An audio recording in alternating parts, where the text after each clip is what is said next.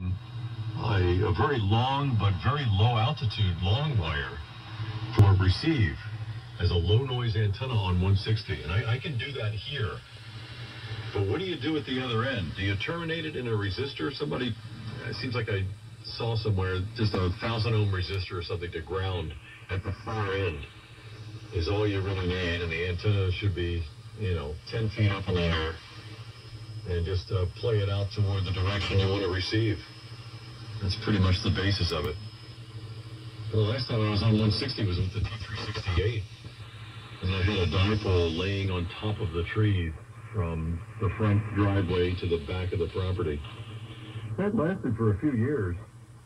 So then a windstorm came through, and a branch fell down along that 260-foot run and took out the antenna with it. I just never put it back up. The band didn't have that much allure for me to give me enough incentive to put all that back up again. And maybe things have gotten better. I'll look forward to your operating experiences there in the time ahead, Dave. So here it comes. Remember toward the switch there. And let me check what's what here. All right, that looks good too. W2VW, and WD8BIL, WD8BIL on the side, WA3VJB, and the what's for dinner net. Okay.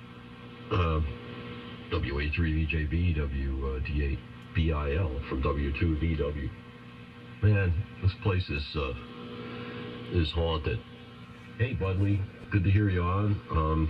I've heard you a couple of times in other QSOs, and I'm glad that your cochlear implant thingamabobber is working, and I'd like to hear more about it also,